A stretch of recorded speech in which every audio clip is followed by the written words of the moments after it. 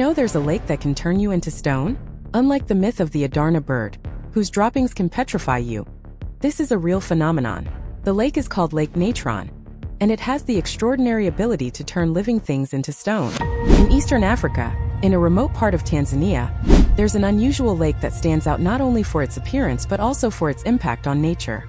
This is Lake Natron, known for its vivid red color and its ability to petrify living creatures. The history of Lake Natron.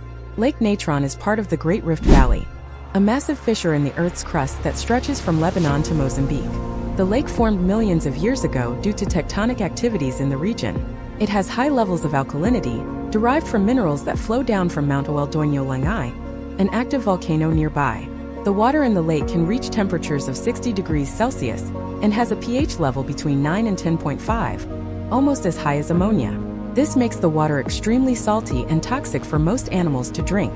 Mount Langai, a unique volcano, releases natron carbonate lava, contributing to the lake's high alkalinity.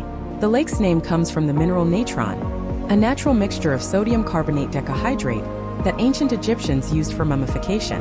The petrifying effect.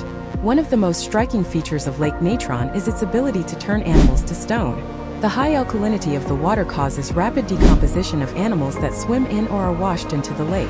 Their remains become encrusted with minerals, making them look like statues. Birds and other animals that fall into the lake appear to be transformed into stone, resembling sculptures of their former selves. A comparison with the Dead Sea. Similar to the Dead Sea, Lake Natron has no outlets to rivers or oceans. This results in the water accumulating high levels of minerals, particularly salt and soda, leading to the lake's extreme alkalinity. Life in Lake Natron. Despite its frightening characteristics, life has adapted to Lake Natron. Flamingos regularly visit the lake and use its shores for nesting. Cyanobacteria, which give the lake its red color, also provide food for the flamingos. Despite its hazardous nature, Lake Natron serves as a sanctuary for certain species. Why don't flamingos turn to stone? Flamingos can survive in Lake Natron due to their specialized adaptations to the water's extreme alkalinity and their diet of cyanobacteria. They don't turn to stone because of their tough skin and feathers, which are resistant to the lake's chemicals. Additionally, they move frequently to avoid prolonged exposure to the harmful water. The scientist behind the discovery. The eerie phenomenon of petrified birds was brought to global attention by photographer Nick Brandt. During his explorations around Lake Natron in 2011, Brandt discovered the stone-like remains of birds and other creatures along the shores.